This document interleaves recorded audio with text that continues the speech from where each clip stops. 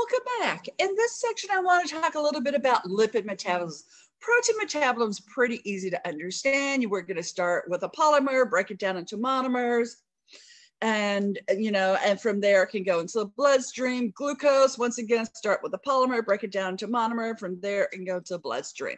Lipids, however, they're a little bit more complicated, as well as the processing, not only that's happening in the digestive system where it can't go into the bloodstream because lipids and watery bloodstream don't mix, so it has to go into the lacteals for the lymphatic system, but also once they're dumped from the lymphatics back into the blood, what happens to those lipids in your body? And this is some really interesting stuff, and it relates to you and your body as you age, with atherosclerosis and other things affecting your lifespan. So let's get started.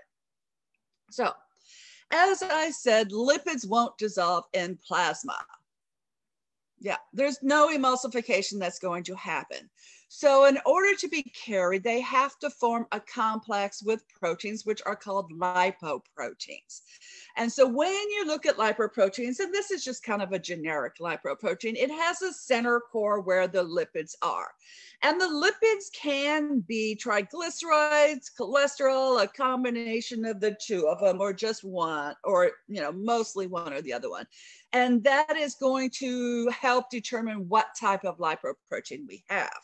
Now, surrounding that lipid core, we are going to have phospholipids so that we can have the little tails next to lipids, and they're happy. And then the hydrophilic heads on the outside, so it can be carried in the watery plasma environment.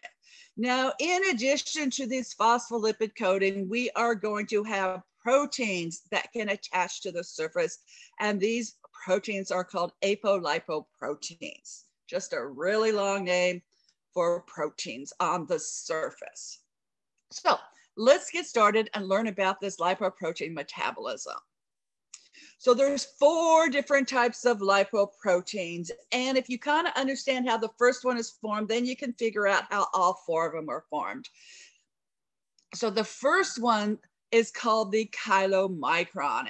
And chylomicrons are what are actually going to be made in the intestinal cell. So the lipid has to get broken down to enter the intestinal cell.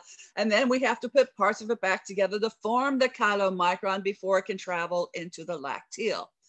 And when we look at the lipoprotein that is a chylomicron and we look at its core, if you look in this picture down here, the blue is the phospholipid membrane on the outside. And on this one, you can see the core is being represented as about 90% green. And that's because chylomicrons are about 90% triglyceride with just a scattering of cholesterol molecules.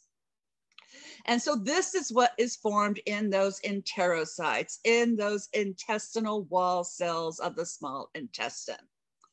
From there, it's going to travel into the bloodstream and then in the blood vessel walls, forming atherosclerosis. It's going to get broken down where you can have triglycerides and free fatty acids, and you can have foam cells and smooth muscle coming on, and the whole atherosclerotic process can start. But assuming that's not happening, what is going to happen to the chylomicron is it's going to travel into the liver. When it hits the liver, a couple of things happen. The first thing that you should notice just looking at the picture is that the core has changed. It is no longer 90% triglyceride. It has picked up a bunch of cholesterol. It still is over 50% triglycerides though, but it has a significant amount of cholesterol in it.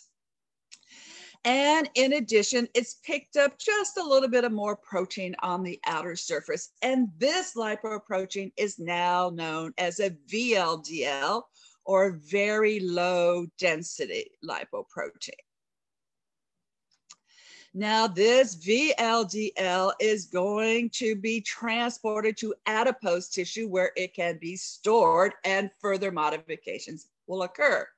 And so what happens is when you look at this picture, the first thing you notice is shazam, it has turned yellow with just a smattering of green. So in adipose tissue, the triglycerides are removed from the VLDL. And The core is now more than 50% cholesterol. In this picture, you can see that the core is probably 75, 80% cholesterol. So if cholesterol is needed by cells, for instance, we need to make steroid hormones, or we need to have cholesterol in our plasma membranes, then this can travel to the required place, be absorbed, be broken down, and now you have cholesterol available for use. So the other thing I want you to know, besides the core changing from majority triglyceride to majority cholesterol, is that it has picked up more protein on the surface. Now, this lipoprotein, the LDL, gets a bad name, and justifiably so. This is the lousy lipoprotein. It's the one you want to have low levels of. What you want to have happen is that these LDLs get transformed into the fourth and final type of lipoprotein known as a high density lipoprotein.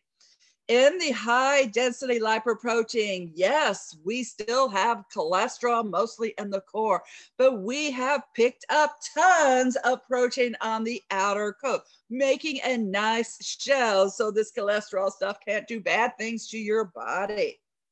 Okay. And what this shell does is, as the HDL travels through your body, it's picking up additional cholesterol wherever it is. You got some cholesterol here, let me take it from you so you won't have cholesterol damage over there. So all this cholesterol and lipids being picked up from all these tissues, and then the HDL actually travels all the way back to the liver, where the liver removes this cholesterol and dumps it into your bile.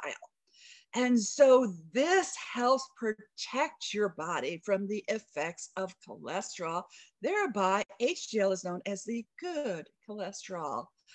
And by the way, super important for majors taking this course, the easiest way to increase your HDL levels is exercise. And I don't mean you have to exercise an hour a day, but just 10 to 15 minutes of, a moderate walk will increase these HDL levels, thereby increasing your good cholesterol and decreasing your bad cholesterol.